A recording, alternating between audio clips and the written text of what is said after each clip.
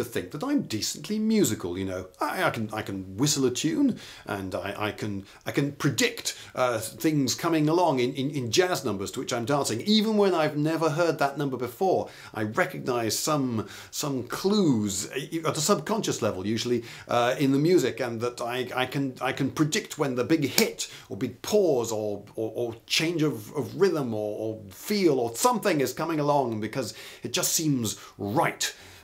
Okay, so here I am, decently musical, quite like my jazz, and yet I don't play any instrument properly. I can tinker on several instruments, but I can't really play anything properly, unless you count drums, but no, you don't count drums. So, why is this? Well, I can tell you. All right, well, I can tell you one version, which is that all my musical instrument teachers when I was a kid were rubbish. I mean, just rubbish. I got the impression that some of them saw it as their principal mission to dissuade me from the pursuit of learning whatever instrument it was in order to save them the bother of having to teach me.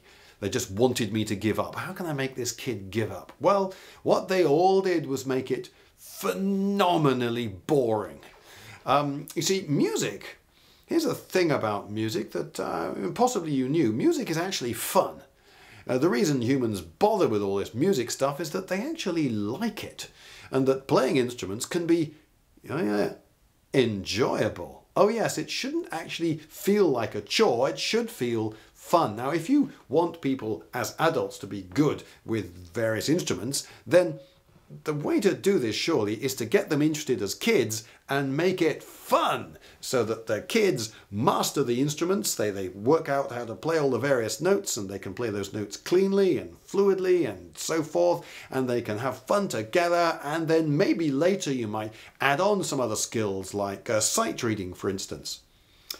Unfortunately, and I had a lot of instrument teachers as a kid, 100% of my instrument teachers focused 100% of the time on the single skill of sight reading.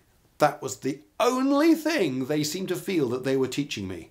From lesson 1, it was all about sight reading. So I would sit down with my clarinet teacher for the very first time, and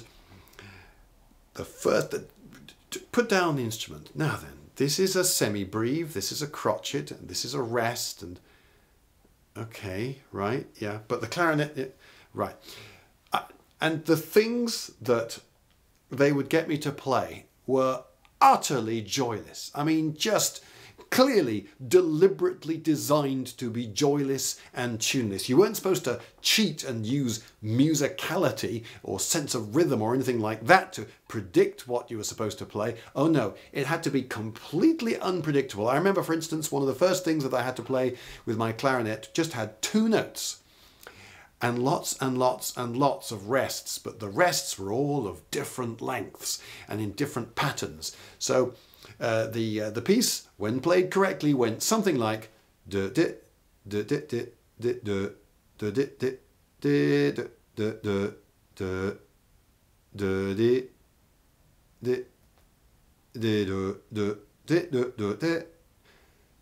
unpredictable, totally tuneless, but a really good exercise in can you distinguish between the lengths of all these various different notes and rests. Joyless, completely joyless, and the lessons were amazingly boring. Hey, it's a music lesson, get to play an instrument, hey, let's have fun. No, none of that. They were really boring lessons. And then I would be given some practicing to do before the next lesson that was always even more boring again. And do you know what? I didn't always do it, and should that surprise anyone? It didn't seem to surprise my teachers very much that I appeared not to have done my practicing, because why would you? Why would any little kid who could run outside and play football or read a comic or watch television or do almost anything that would be more enjoyable, and almost anything would be, than these incredibly boring, soul-crushing, joy-killing exercises? It's not about sight reading, okay? Most people throughout history have not sight read.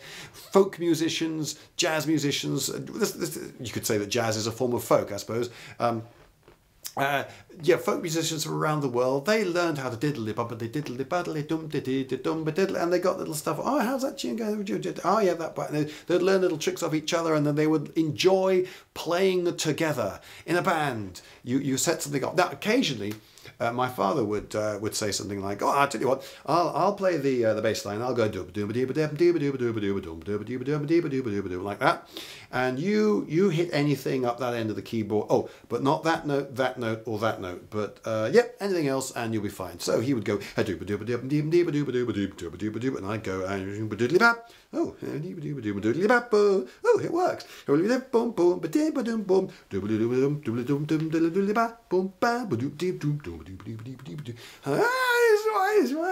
it was fun. But unfortunately, I got the impression that my father felt that he should do the right thing and send me to a proper music teacher, you know, someone who was qualified or something. So the, hey, this is actually fun school and approach of getting me to learn music was not something that I encountered. Not amongst the professionals anyway. Instead, teacher after teacher after teacher absolutely crushed any joy that I might have got from playing an instrument from lesson one. I remember one of my piano teachers, the homework she gave me was drawing treble clefs. I had to draw, I can't remember how many of them, a lot of treble clefs, because, you know, to be able to draw a treble clef really well, that's important for a 5-year-old. Is it? Really? I can't remember exactly how old I was, but I was young. For a little kid, it's not important. In fact, you know what?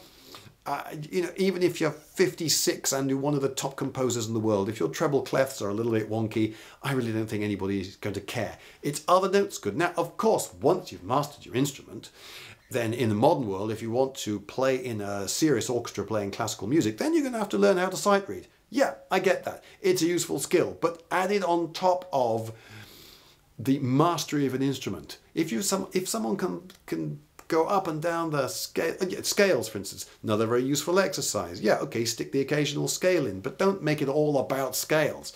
If you can go up and down your instrument really fluidly and play really, really sweet notes and so forth, and then you learn some sight reading, and then you can play in an orchestra and take it further if you want to be professional, which most people don't. What do we want? Do we want... is there a tremendous shortage of orchestras? I don't know that there is, but don't we want as many people as possible to be happy? I think we probably do. And if music makes people happy, then wouldn't it be good that loads and loads of people could play music together with instruments live? Wouldn't they enjoy that? So why don't most people play an instrument really well? Well, because, I put it to you, so many of them have had the joy of music knocked out of them when they were young. Joy of creating music, that is. But we haven't knocked out the joy of listening to music. People still, instinctively it seems, most really like music. Make it fun!